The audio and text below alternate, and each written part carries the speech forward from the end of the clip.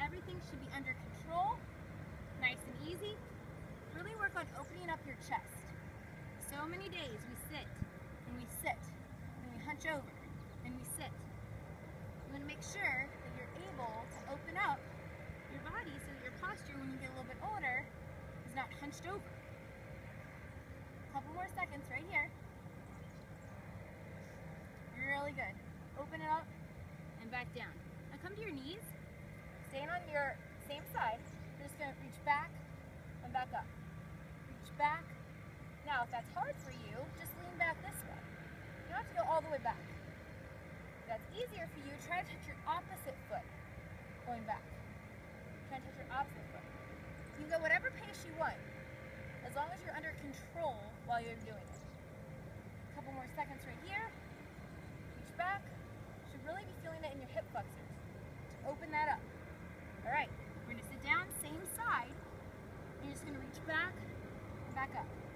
Go back. If you can touch your elbow, that's great.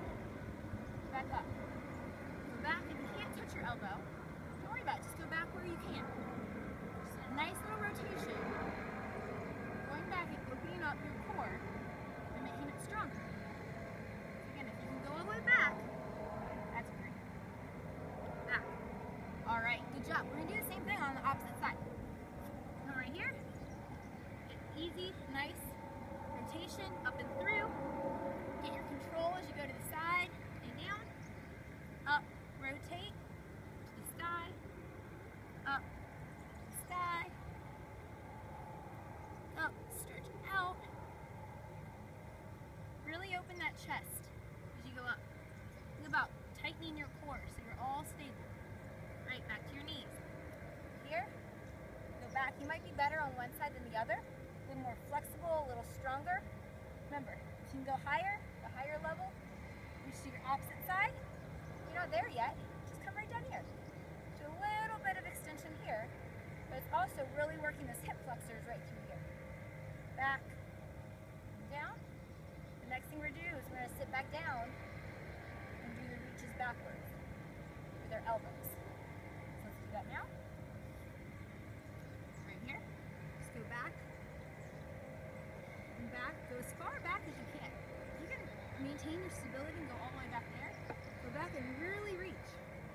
You can go back even further. Reach yourself out. If you're not there yet, it's fine. Just do what you can. You might not be able to touch your elbow to the mat. That's fine. Just right here. Just right here. Good. Good. Now we're going to go back to the beginning and do alternating sides.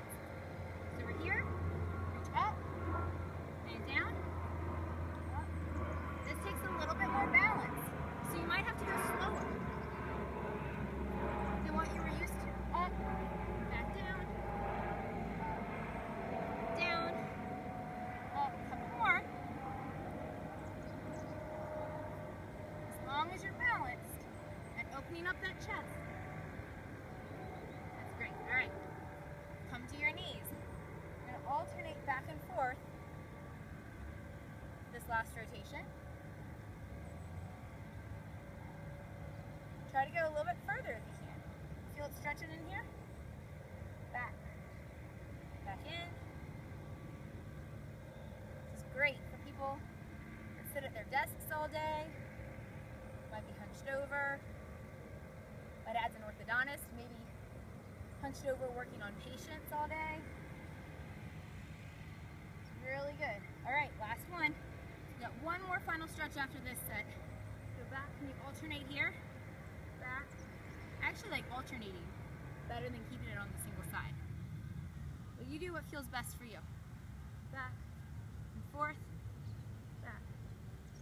Good. Up. A couple more seconds right here. Then we're going to do the cobra move. Where you just get down. I'm going to do it on my side so you can see it. Straight here and lean forward. If you need to leave your thighs on the ground, you can. If you can raise up on your toes a little bit, and really get in deep. Deep in through those hip flexors. A couple more seconds right here. If you need to take a break, come back in child's pose. If you need to take a break, and go back into stretching. Great job. that gave you a little rejuvenation, ready to start back and get back to work. Hopefully you feel a little more refreshed. Have a great day.